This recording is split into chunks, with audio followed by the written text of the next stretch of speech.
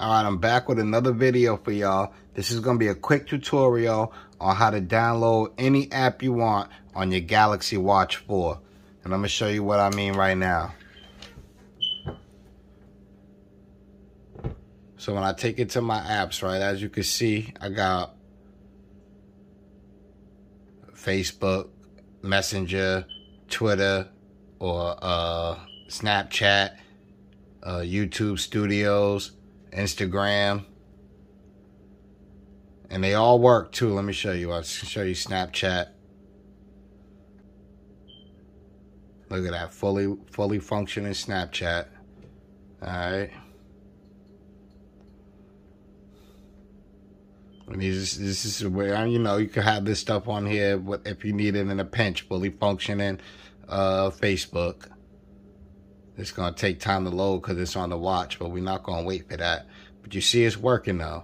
All right, so let me show you how to do that right now. The first thing you want to do is you want to go to your settings on your watch, right? Scroll all the way to the bottom. Go to About Watch. And you want to go to Software. And then you want to go to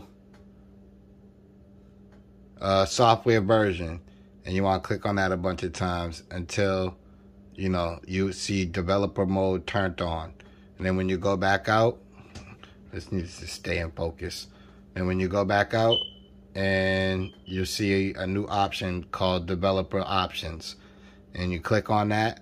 And when you go in there, you want to scroll down a little bit until you see ADB debugging. You want to click that on. Click on ADB debugging. Confirm, and then you want to click on debug over Wi-Fi. When you do that, just give it a second and an IP address will pop up. And when that IP address pops up, excuse me,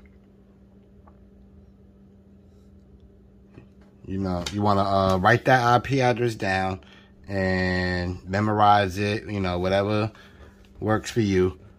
And then you want to take it over to your phone and go into an app called Easy Fire Tools. All right. And once you get in there, you want to go into the hamburger menu at the top left corner. And you want to go down to your settings. And once you're in your settings, you want to look for IP address. Click on IP address and enter that IP address that you've seen pop up on your watch when you turned on Wi-Fi, debug over Wi-Fi.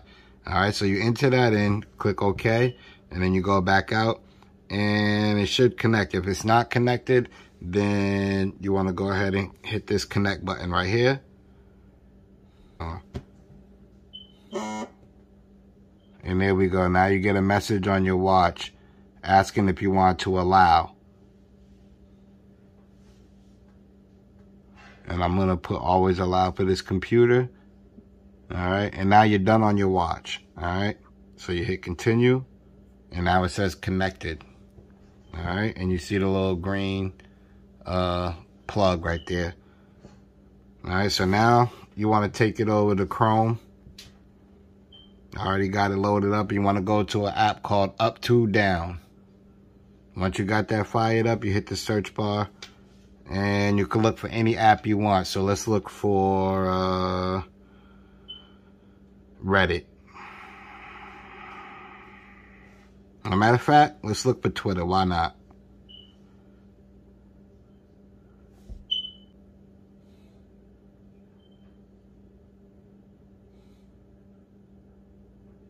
Hit download. All right, once it's done, you want to go into back into Easy Fire Tools, and you want to take it over to Sideload.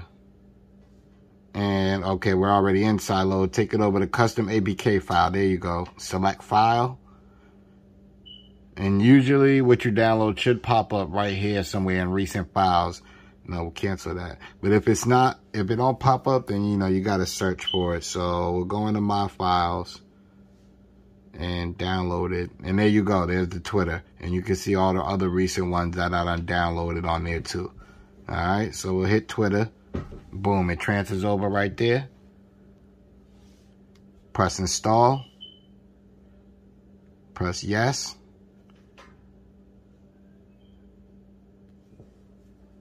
We got confirmation that it's rolling. And now you're just gonna let it do its thing. And in a minute, you'll be able to tweet from your watch.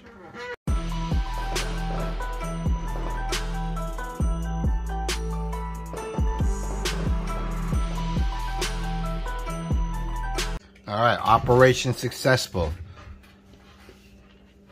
So now we're gonna give it a second, and then we should see Twitter at the bottom of the app drawer now.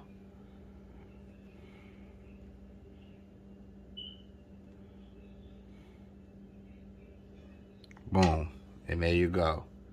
Now you got Twitter on your Galaxy Watch 4. This message will self-destruct in 5 seconds.